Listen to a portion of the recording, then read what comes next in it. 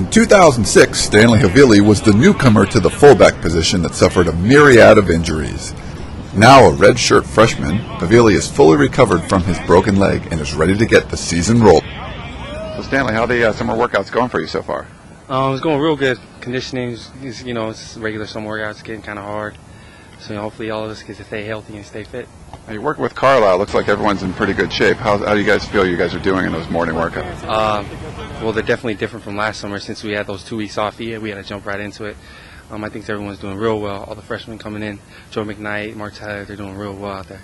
Oh, so that looked like there's a lot of hard work in those mornings, and these drills you get to have a little bit of fun out there. Is it fun for you guys, or is it still a lot of work trying to work through the plays and everything? Definitely a lot of work, mentally, and but it's a lot of fun. We really get away from the coaches. No offense to the coaches, but get away from the coaches and learn on our own, learn through the team. Now you look a little bigger. What's your height and weight now, and how are you feeling health-wise? Are you feeling pretty good? Or? Yeah, I'm feeling awesome. I'm feeling I'm awesome. Right now I'm about 220. I lost some weight after spring ball, so I'm trying to put on some more muscle instead of all this fat I had on. So yeah. Now summer school, how's that going for you? Are you taking any classes now, or are you planning taking the next semester? I'm taking one class. Me and Brian and Butch and Mitch are in that class. It's an easy class, so hopefully we get a good grade in it. What's campus like right now? It looks kind of dead. I mean, is it weird for you guys to be here while most of the students are gone? Definitely dead. LA sucks without a core.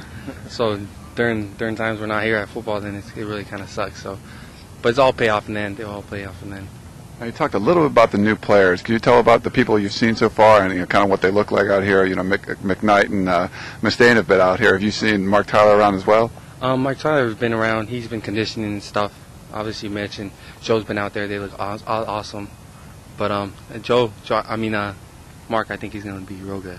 And then last one, as far as the fullback position, you guys got a lot of injuries last year. It looks like you're kind of penciled in to start. There's a lot of competition. Who have you also been working with at that position, trying to get a little depth to that spot? There hasn't been really too many people coming in. Jordan Campbell's going to be real good, and I'm gonna obviously have to compete with him. He's only going to make me better.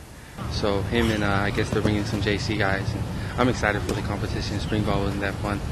It was fun, but the competition would have made it a little bit more funner. So when you're the only one out there, it's a little daunting, huh? Yeah, there's a lot of work, and it's not a bad problem to have, but also other guys will help you be better.